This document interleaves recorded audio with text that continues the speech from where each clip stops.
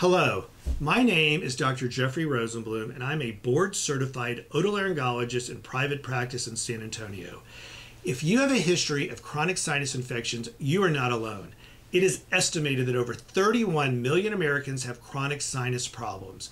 Furthermore, sinusitis accounts for at least 20% of all antibiotic prescriptions and affects about 1 in 8 adults in the United States. The chronic sinusitis symptoms lead to considerable issues including difficulty with sleep, nasal obstruction, depression, inability to work, attend school, and loss of productivity. Fortunately, there are newer treatments and research options available to treat chronic sinusitis that have failed conventional therapy.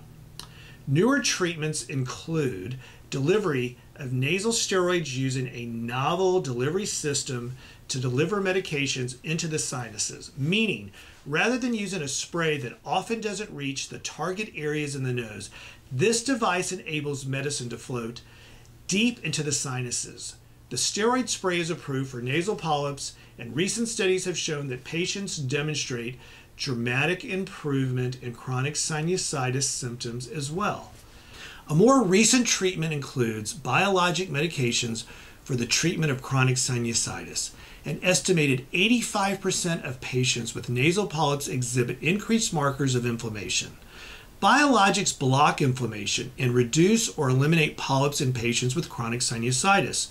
There are a few medications currently approved for nasal polyps and a few more on the horizon. Currently, studies using biologics are looking to evaluate the effectiveness of these blockers of inflammation in people without nasal polyps. If successful, this would provide a non-surgical treatment for the vast majority of those who suffer from chronic sinusitis. A few companies have FDA-approved intranasal drug delivery devices that deliver steroid medications directly to targeted areas in the sinus cavities for nasal polyps. New studies are investigating implants for those that continue to have infections after surgery. Finally, the role of nitric oxide treatment in the sinuses is likely to enhance the defense mechanisms by inhibiting pathogens of all kinds, bacterial, virus, and fungi, and clearing mucus from the sinuses faster. Nitric oxide is a natural molecule produced in our body, important for our immune response. Thus, nitric oxide is a promising treatment for chronic sinusitis that is safe with few side effects. In closing, sinusitis affects a significant portion of the general population. The mainstays of therapy may not always resolve symptoms. For those who fail conventional therapy, there are newer treatments available and more therapies on the horizon.